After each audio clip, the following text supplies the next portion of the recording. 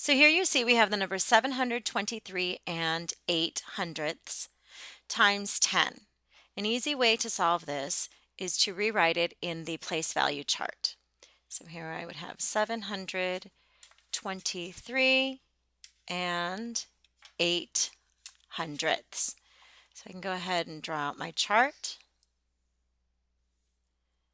And I like to keep my decimal point on the line. That way I can remember that it stays put. So go ahead and put it down here as well. And now since I am multiplying, I know that my number needs to be larger.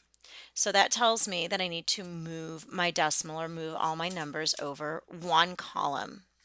I move it over one column because in the base 10 number system, each column is worth a multiple of 10. So I can go ahead and multiply it by 10. So I'm just going to move all of my digits over one column. And my answer is then 7,230 and 8 tenths.